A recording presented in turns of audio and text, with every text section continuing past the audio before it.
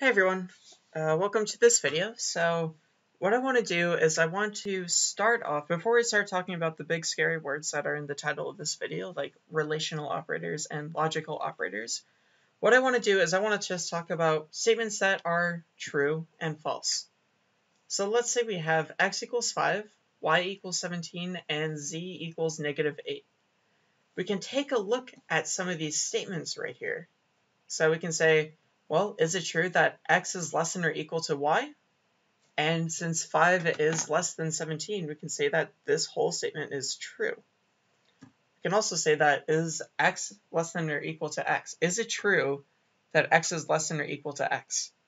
Since x happens to equal x, we can say that this whole statement is true. We can do other statements right here. So x being less than x, this is a false statement since x equals x. Z being equal to x is also a false statement since -8 is not equal to 5. But z is not equal to x is a true statement since -8 is not equal to 5. And then we have the greater than or equal to and the greater than statements right here. So these are all right here true and false statements that we can work with that involve numbers like this. And we can also do true or false statements that involve our variables with actual constants right here, like x equals 5. This is true. X is not equal to 6. Also true. So we're going to be doing a lot of work with statements that are either true or that are either false. And it's important to notice that statements will only either be true or false. We can't have a statement that is both true or false. And we can't have a statement that is neither true nor false. If we do have things that are neither true nor false, like a command or a question or things like that, we're not going to worry about that. We're just working with things that are objectively true or objectively false. And we can actually work with things like true and false values as well. So we can say like, hey, if p is equal to the truth value of x is less than or equal to y, this means that p is equal to true. If q is equal to the truth value of z is less than or equal to x, then q is equal to false. And if r is equal to the truth value of x is less than x, then r is false. And we can use equality and inequality to compare p and q. So p equals q. Is it true that p equals q? Well, p is true and q is false, so they're not the same. P is not equal to true. P is not equal to q. True is not equal to false, so this whole thing is false. However, false equals false. They're the same thing, so this is true. Similarly, we can have p is not equal to q is a true statement, like so. And q is not equal to r. That is a false statement. So it's going to be important for us to keep in mind this idea of statements that are true and statements that are false, especially if they are based off of, their values compared to the different values compared to other values. So for example, we're comparing x and y's value here in a way that makes it true, but here we are comparing z and x's values in a way that makes them false. So all of these are going to provide a really good basis for what we call the relational operators. All right, so I already discussed what a relational operator is, but I wanted to provide a cleaner definition. So our relational operators, all those do is they take two values and they return true or false depending on how those values are related to each other. By values, you can consider that as just being numbers or characters, individual characters such as the letter A or the exclamation mark, things like that. Not an entire string, but rather the one letter strings that you see whenever you create a character array or a string. So numbers and characters are what we consider values. Now, I know I just talked about us being able to compare true and false values in here, which might make some people think, okay, well, why don't values include true or false? And the reason why is because in MATLAB, we actually consider 1 to be true and 0 to be false. So I'll show this off in MATLAB a little bit in a sec, but when we say that x is not less than or equal to y, if we were to say this in MATLAB, this would output 1, whereas saying z equals x in MATLAB, this would output 0. So 1 means true and 0 means false in MATLAB. So in MATLAB, the relational operators don't look exactly like how you're used to seeing them when you're doing normal math, like in algebra and stuff like that. For example, if you can tell me where your less than or equal to sign is on your keyboard, I'll be thoroughly impressed that you even have one, I'll be honest. Another thing that really complicates this is that, we also don't have greater than or equal to, we also don't have not equal to, and if you think about it, we're using the equal sign for variable assignment. So what people figured out when they're making coding languages, and this actually dates back to much earlier than MATLAB itself, what people figured out is that we need different ways of typing all of these symbols. And they set out to find ways that we could type out these symbols so that we can use them in MATLAB, basically. So less than or equal to, you can think of it, or you can write it in MATLAB using the less than sign and the equal to sign. Just like that. It's less than or equal to. You just read it right to left and it says that. Note that you can't use equal to or less than. You want to use less than or equal to. Now, less than is pretty much the same in MATLAB because you have that less than sign. For those with US American keyboards, it should be the 1 over the comma is the less than, and the 1 over the period is the greater than. Now, equals, like I mentioned before, we use the equal sign to say something like x equals 35 or something. So if we're using equals, if we were to just reuse this symbol in MATLAB being kind of dumb, would think that we're trying to assign a variable when we're actually not trying to do that at all. We're just trying to see if they are equal to each other. So the people who created MATLAB realized that we can do equals equals as a way to talk about if they are if they are equivalent values. So x equals y would check if x and y have the same value, whereas x equals y would set x's value to whatever y's value is. This one is really important to remember. I know it trips up a lot of people, so keep this in mind. Whenever you're trying to compare x and y, you have to use two equals. Not equal to is just, you can use a squiggly and an equals. The squiggly, or the tilde, is actually on a US American keyboard. It's the key to the left of the number 1. It should be directly below your escape key and directly above your tab key on a US American board. Greater than or equal to is actually very similar to less than or equal to. You just put the greater than sign and equals, and greater than you just do the greater than sign. So these are how all the relational operators work in MATLAB.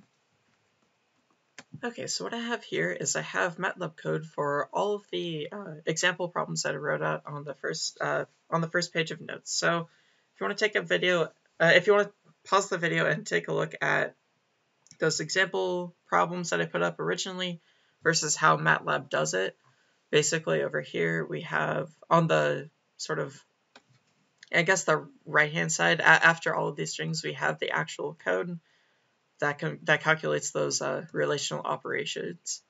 And if we take a look at the output of this, we can see that we can see the results of all of those calculations. So if you look back to what we should expect from the output of those results, you should see that with 1 being true and 0 being false, this is everything that we expect. Now notice here that I have P equals Q and Q equals R. And remember that P, Q, and R are actually logical, they're basically true or false statements. They're the results of logical operations. If you see up on line 5 here, I define them being equal to the output of some of these, not logical operations, relational operations. So if we take a look at what P is, you'll see that MATLAB tags it with this logical tag right here. So it's saying that it's a logical one, not a numerical one. The logical one just means that it's true. And if we do something similar here, Q and R, you'll see that they're both tagged with logical and 0, saying that P is true and Q and R are false. So we're actually able to use relational operators here. So if you want to look at what, what I have up here, P equals Q, we're able to take a look at that. This is 0 because true is not equal to false. Q equals R is true because false is the same thing as false. However, since P is 1 and Q is 0, let's see what happens if we say that P is greater than Q. And you'll get a true right here, which doesn't really make sense. And the reason why is it sort of means that, the greater than or equal to, less than, and less than and equal to operations sort of fall apart when we talk about it in terms of P and Q being true or false, rather than if P and Q are just the numbers 1 and 0. So MATLAB does actually have a way of differentiating that P and Q are actually true and false, rather than just the numbers 1 and 0. So keep that in mind. Even though they look the same, true and false are not the same thing as just straight up the numbers 1 and 0. What's something that we can also do that I didn't talk about in the example right here is that we can take a look at what happens if we do P is not equal to Q, and this gives us true. So for true and false, or for the logical 1 and 0, you're able to use equal to and not equal to, but you're not able to use any of the other relational operators that we have right here. However, there are the logical operators, which I will define in just a second, that we can use in order to combine true and false statements in order to make much larger and more powerful statements. So when I define relational operators, you might have noticed that I define specifically numbers and characters as being the values that relational operators compare. But you might be wondering, what happens if we have two matrices, if we try to compare two matrices? So let's see what happens if we try to say, if we look at the statement A equals B, where A is the horizontal vector 1, 2, 3, 4, 5, B is the horizontal vector 1, -2, -3, 4, -5. So A equals B, or A is logically equivalent to B, we can see that this actually makes what's called a logical array. It's the same size as A and B, and what it does is it does an element-by-element comparison of A's elements with B's elements. So it checks each individual position in the array to see if those elements are equal. So it checks here, it says, okay, 1 is equal to 1, 2 is not equal to -2, 3 is not equal to -3, 4 is equal to 4, and 5 is not equal to -5, giving us 1, 0, 0, 1, 0.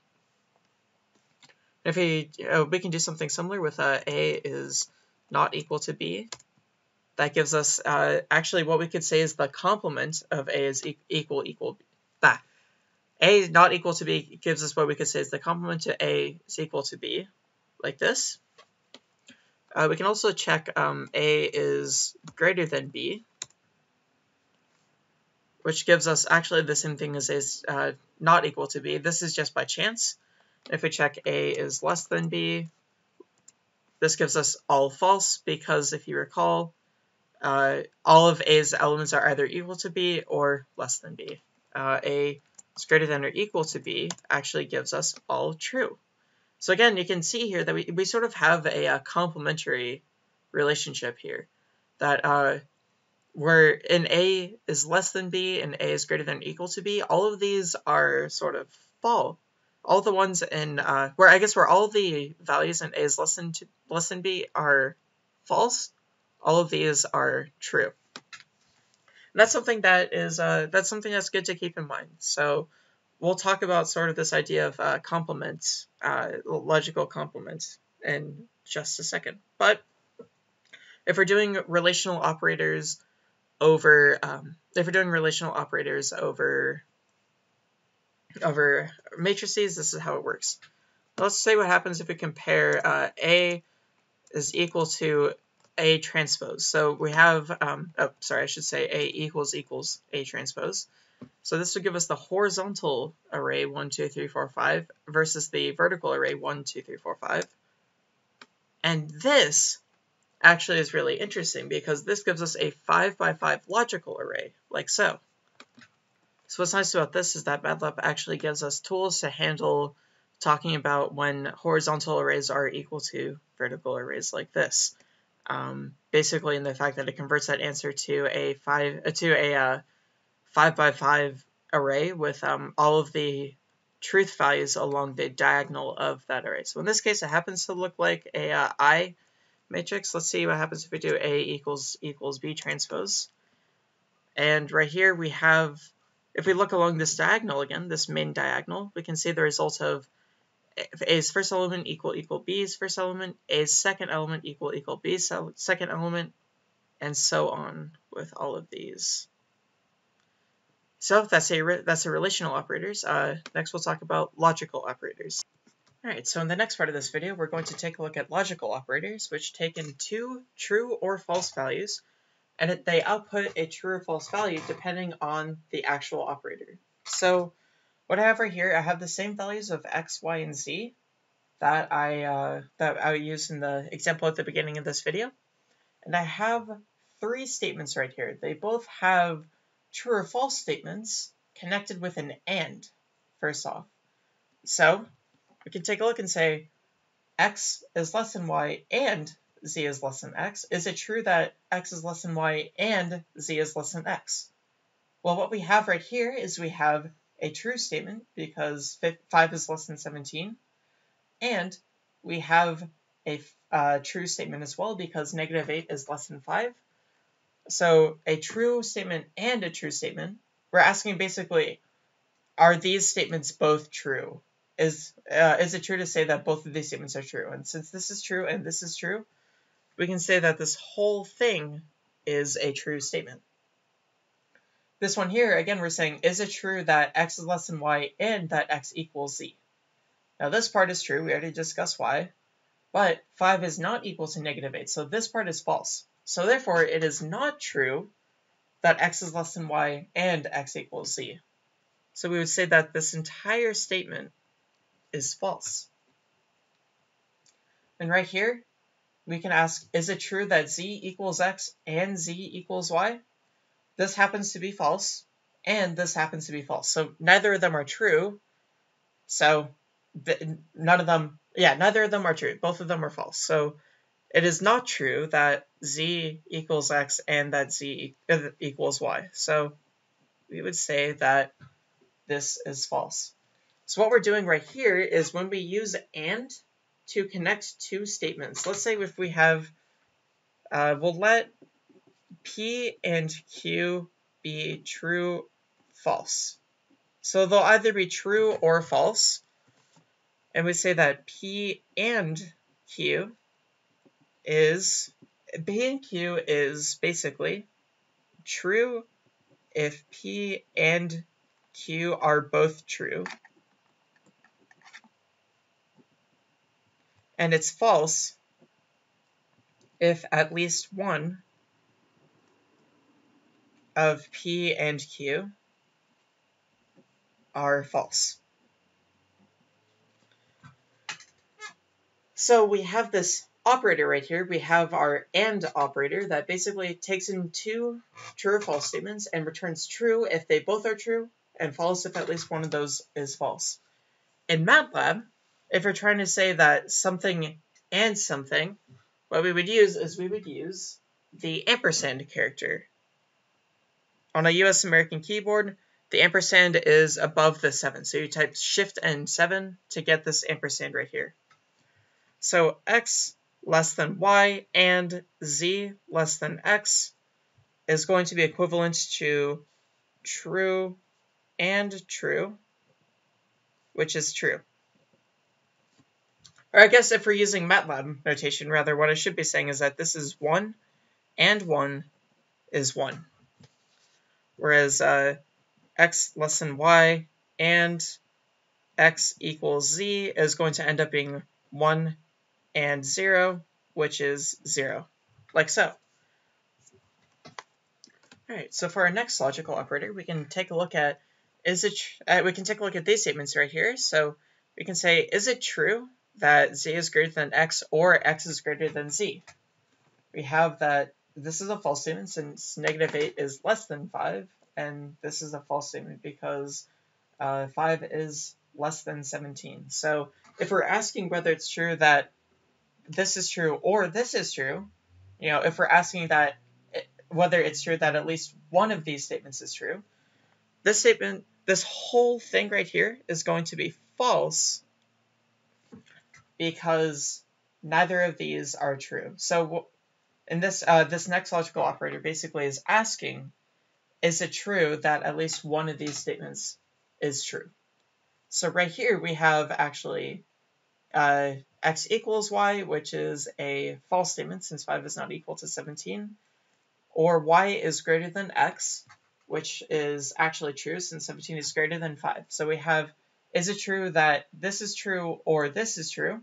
Well, since the second one is true, this whole thing ends up being true. For this last statement right here, is it true that x is not equal to y or y is greater than x? Now this one is actually true, and this one is actually true. So this one, a lot of people might say that this statement is actually false because these are both true. And that comes down to the fact that English happens to be a language that uses an exclusive or. So for example, if someone were to say, do you want to eat Thai food or pizza for dinner tonight? Usually we are expected to answer with one of those, saying, oh, I would rather eat pizza, or I would rather eat Thai food, something like that. However, and when we're talking about logical operations, whether it's in computer science or whether it's in other areas of life that use logic, when we talk about or, we specifically want to say that, hey, is at least one of these two statements true? So in this case, since this is true and this is true, we can say that this whole statement is true because at least one of these little sub-statements is true. So the or operator, if we have P or Q, it's true if at least one of P or Q is true, and false if P and Q are both false. So I can't emphasize this enough that P or Q is true if at least one of them is true, meaning that it is true if both P and Q are true. This is a very inclusive or, it's not an exclusive or. If we're trying to look at how MATLAB does this, we use a vertical bar to specify specify the logical or in MATLAB. So this is the one that is above the enter key. It's the one where you have to press shift and the backslash button in order to use it. So we could say something like x equals y, or y is greater than x. This would be 0 or 1, which is 1. So that's the MATLAB OR operator. And finally, we have one more example that I want to bring out here, which is talking about not. So let's see here. If we're saying not z is greater than x, what we're saying is it true that, is it not true that z is greater than x? Or is z greater than x false? Which is what we're doing. This is what we're doing when we're talking about the not operator. So z being greater than x is a false statement. So this whole thing is saying, is it true that z is greater than x is not true? And it is true that z is greater than x is false. So this whole statement is true. So if we try to use not on a false statement, we end up getting a true statement. Similarly, if we try to use not on a true statement like this, where x is not equal to y is true, we're asking, is x not equal to y a false statement? And since x is not equal to y is a true statement, then the whole statement here is false, like so. Oh, this should be false with an E. So the not operator, not P, gives us true if P is false, and false if P is true. And what if we want to talk about this in terms of MATLAB, we would actually use the same squiggly sign that we use in not equal to. So we would use the same tilde. So tilde z greater than x, like this, would be the same thing as saying tilde 0, which is 1. Similarly, tilde x not equal to y, like that, would be tilde 1, which is 0, like so. Now, the fact that we use tilde here and we use tilde in not equal to, this isn't actually a coincidence at all. Because if you think about it, not x not equal to y, right, is going to be, well, like we said down here, this is tilde 1, which is 0, which is the same thing as saying x equals y. And I realize I wrote this out wrong. This should be x tilde equals y.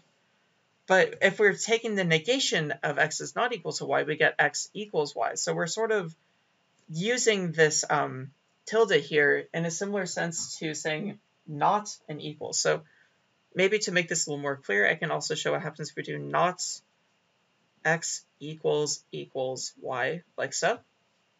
This would be not 0, which is 1, which is the same thing as saying x is tilde equal to y, or x is not equal to y. So the use of tilde in both of these is very intentional, like so. And what I've done right here is using the vertical bar, using the ampersand, using the tilde is exactly the same thing in MATLAB as it is in the way that I've written it out. I'll show a few quick examples of them in MATLAB code, and then that will be the end of the video.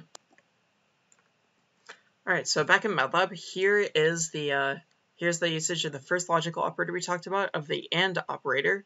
So again, x, y, and z are what we had before. So x equals y and y is greater than x is going to be false, because remember that x equals y is false and y is greater than x is true, like so.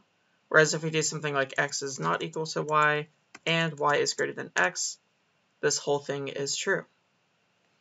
Now if we do something like x equals y or y is greater than x, we have false or true, which is true. If we do something then like y is less than x, this whole thing is going to be false, because x equals y is false and y is less than x is false. And then finally, if we do something like not x equals y, equals y, this would give us true, because x equals y is false.